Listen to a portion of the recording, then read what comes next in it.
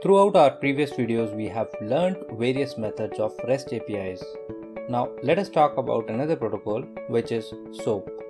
We'll then talk about another extension to SOAP, which is Websockets. Let us first clarify the term SOAP. It stands for Simple Object Access Protocol. It provides access to the web services. The term Web API generally refers to both sides of computer system, that means client and server communicating over a network.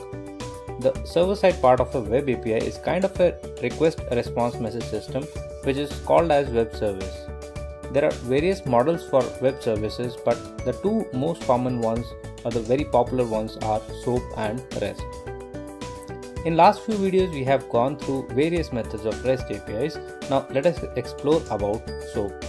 SOAP is a protocol that has a specific structure. It uses XML as message format, and it relies on application layer protocol, for example HTTP. Now basic components of SOAP are envelope, header and body, which contains the message of the request.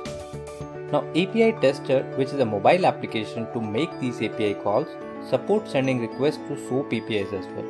To send a SOAP request, you need to first of all create a new request by tapping on the plus button on the upper right corner, and then you need to choose post as a method.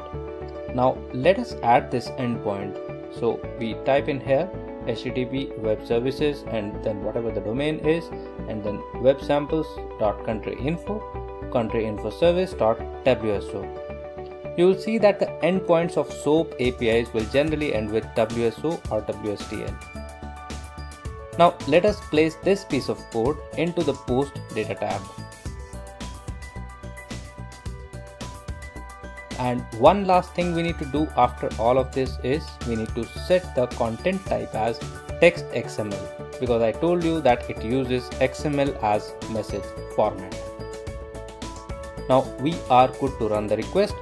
Here we got the response. So we have successfully hit a SOAP API and we have got the response. Now let us talk about WSS.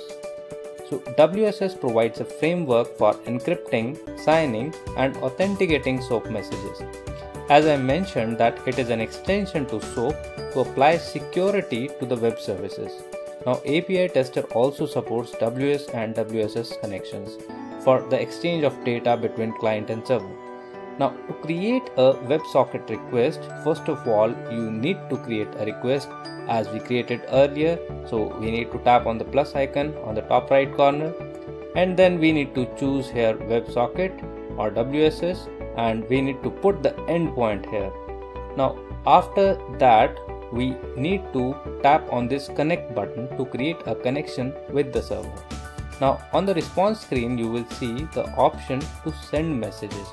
So as you make the connection, you will be now ready to send the messages to the server. Now this API that we have used here will simply echo our message back, and therefore whatever we send as a request, you will be getting the same response. Now similarly, let's say if I try for another message, I get the same response back. Now WSS or WS request also support query string parameters, it also supports headers, it also supports authentication. Now to close the connection that we have created, we need to tap on this disconnect, and then we are good. I hope this feature is clear to you, and if this content was useful for you, please subscribe to my channel and I will come back with more such videos. I'll see you in the next video. Goodbye till then.